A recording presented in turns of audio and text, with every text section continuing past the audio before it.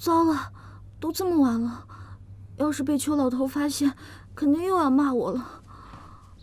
啊，晴柔姑娘，今儿邱公公身体抱恙，让您自行练习。公公还嘱托，近日宫中伤寒肆虐，让姑娘你务必喝下这碗治风寒的汤药，以防传染了皇后娘娘。哦，替我谢谢邱公公。是。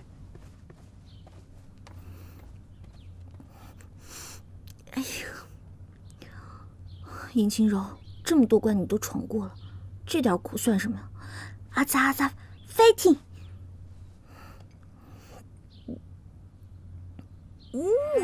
哎呀！王爷，何事如此慌张？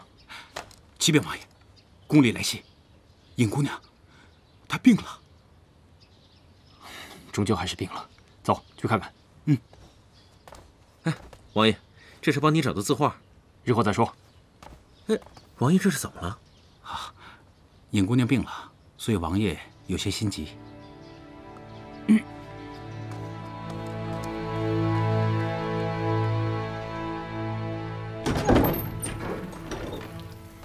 你怎么来了？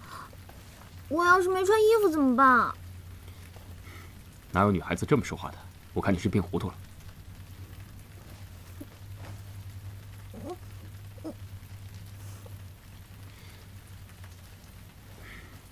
怎么了？我没死，你是不是不开心啊？我告诉你，姐姐我可是打不死的小强，有什么大招尽管放吧。怕了，我就不叫尹晴柔。小强，尹晴柔，你给我听好了，你要是再敢生病，或者是比我先死，你就死定了。我看你才是病糊涂了吧？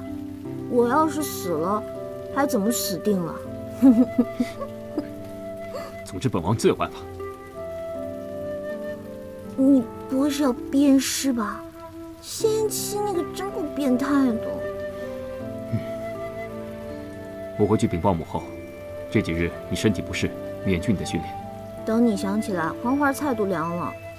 邱公公已经发话了，说让我这2天休息。邱公公，行啊，尹晴柔，邱公公一向只听母后的，没想到现在居然替你说话。那当然了，我是谁？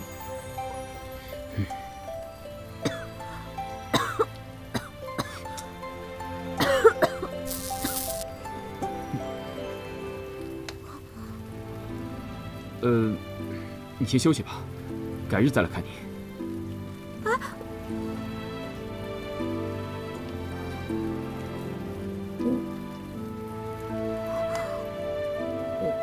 我一定是病糊涂了，要不然怎么会有触电的感觉呢？